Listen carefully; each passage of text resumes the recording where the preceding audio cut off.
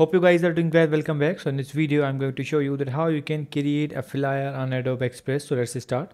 So first of all, what we have to do, we have to open the Google Chrome, and after opening the Google Chrome, we need to create an account on Adobe Express. So as you can see, I have already created an account.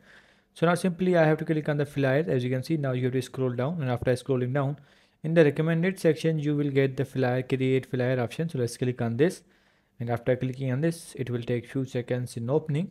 So as you can see, after clicking on this, it will be open like this. Here's the main board and editing board. So from here you have to select the design, that which design you want to use, which template you want to use. For example, I want to use this one, so let's click on this. And after clicking on this, as you can see, all the designs will be opened here, and all the controls and the editing options will be open. So as you can see, now it's loading, so you have to wait.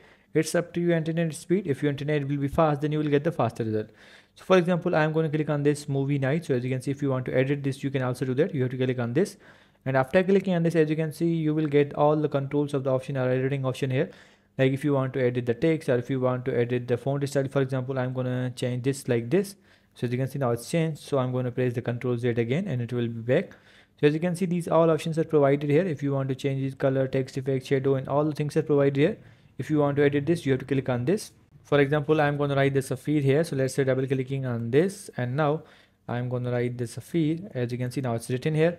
Now if you want to change the font style, you can also do that. I'm going to click on this. As you can see, now it will be changed. So in this way, you can create a flyer, and after doing these all edits, when your flyer get ready, you have to click on the download button.